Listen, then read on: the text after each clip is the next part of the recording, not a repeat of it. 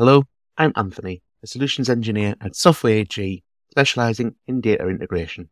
Today we'll be looking at how we can help companies deliver insight, helping them navigate through their data to deliver value. Before we jump into our solution today, let's take a moment to consider the problems enterprise customers are experiencing when it comes to their data integration. Businesses need more, they need it faster, and many ways to obtain data require too much effort from an already stretched internal IT team. The data points required are fragmented with various databases, data feeds, such as APIs, all managed and integrated in slightly different ways and in different formats. And as businesses are constantly evolving, so is their data. Their data starts changing shape, which causes most engineering teams to be spending 60% of their time fixing existing pipelines rather than getting on and building new work that could be delivering value for your shareholders and your customers. Let's have a look at an example of an enterprise customer, GreenLake Banking Solutions. They are a bank who wishes to make data-driven decisions based on their customers' transactions and habits.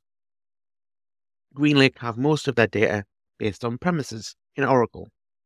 It has some static data from legacy applications, along with live transaction data which they want to bring to the cloud so they can produce reports in Power BI. The Power BI instance reads directly from Snowflake.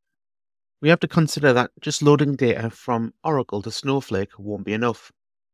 We will need to do some transformations to that data to process it from raw exports into a format ready for analysis. Using StreamSets, we can approach this in 3 steps. 1. We're going to copy all of our milestone or static data into Snowflake. 2. We will stream the changes using a method called change data capture, which will relay all new transactions or changes to the Oracle data directly into Snowflake. And 3. We'll transform those data points into a data product that will be used for insights and reporting. Let's jump into the platform.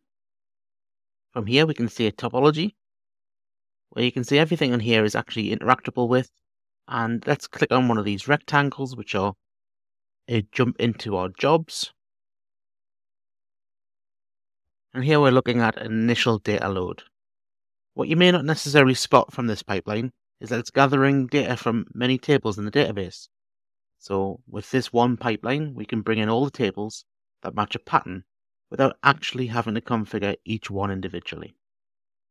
We then go on to enrich the data to meet our client's requirements, which they've requested that there is a change operation type column for later use, and also the time the record was produced. And then we're committing this data to Snowflake. We are mirroring the names we gathered from Oracle for the table names, which will create those tables if they don't already exist. And if we're using our data drift function, we're also able to transpose any structure changes from Oracle to Snowflake too.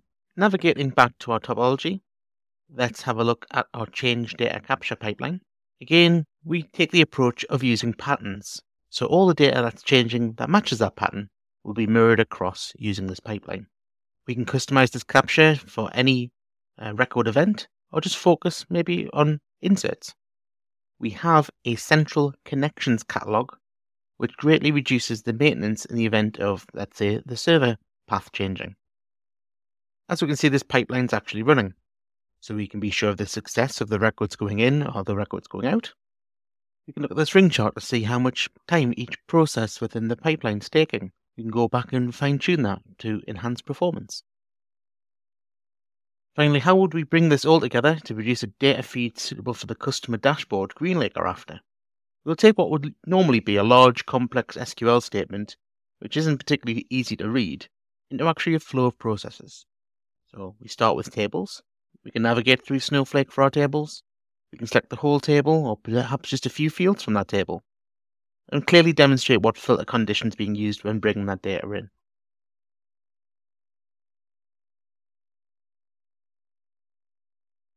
We can start doing processes such as unions, which traditionally are painful. You've got to go through and start padding fields out that aren't there, doing really complicated joins to work out if intersections and logics work.